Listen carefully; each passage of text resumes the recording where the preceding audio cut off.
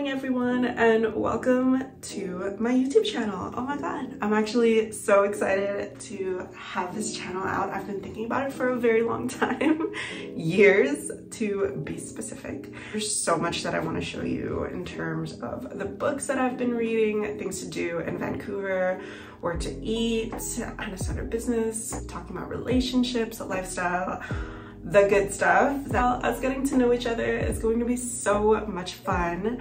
This afternoon, I'm actually speaking at an online event about female entrepreneurship. I'm going to be one of the panelists. We're going to be talking about impact, community, and get ready with me to prepare. I start off my skincare routine with a vitamin C serum. I actually just got this 2 days ago and I love it.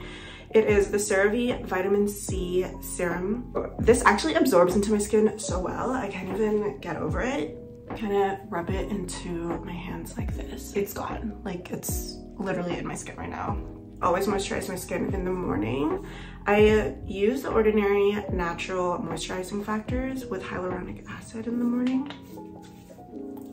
Once that's settled, I always put sunscreen. This is the sunscreen that I use. It is a physical sunscreen, so literally the only ingredient is zinc oxide, and I've been using this for like 3 years. I notice a lot that my skin has changed ever since turning 26. I know it hasn't really been a long time since I've been 26. Ever since I took off my lash extensions, I've been loving and embracing the way that I look, because I've been obsessed with lash extensions for like 2 years straight. I don't think I have had a break in a very long time, but the moment that I did take a break at actually my own skin and seeing my own lashes. Next thing that I use in my morning routine, and this is fairly new, I've only been using it for about 2 weeks, but it is the Ordinary Multi-Peptide Lash and Brow Serum.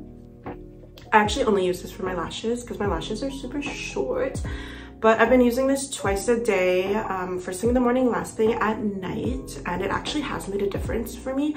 It's only been 2 weeks. I know you're supposed to see like drastic results within 6 to 8 weeks, but personally, I love this and I have already seen the difference. The last thing I do is I use my Aquaphor Lip Protectant. Is literally it. And the days that I do go out or have something going on where I need to make an appearance or take photos, I wear blush and I also wear something on my lips. I got this little Rare Beauty sampler from my friend Florence. This blush is in Joy and this highlighter is in Mesmerize.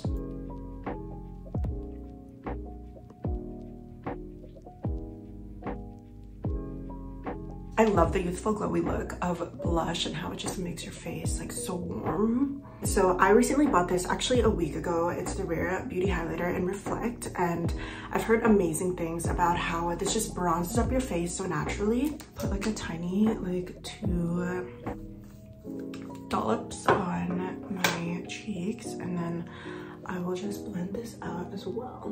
Okay, now you can see that there's a more warm glow, like it was just in the sun.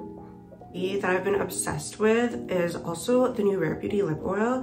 I have the shade in Hope. What I do appreciate about this formula is that it actually stains and it stays the whole day.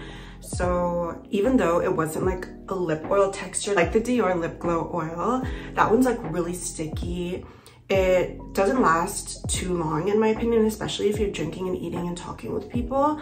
But I love that this one lasts all day because of the stain. That's literally the look. Sometimes I'll wear mascara, but I've honestly just been loving keeping my eyes just really light, really clean. I love just the emphasis on the skin and the dewiness and the glowiness.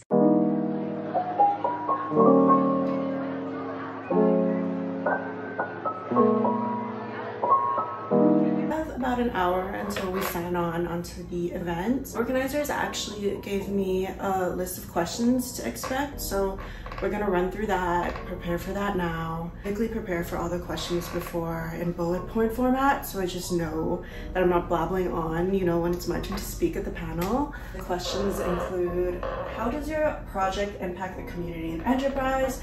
How did God tell you about your purpose and your inspiration to start? How does entrepreneurship affect and impact society today? What would you say to encourage those listening to the webinar?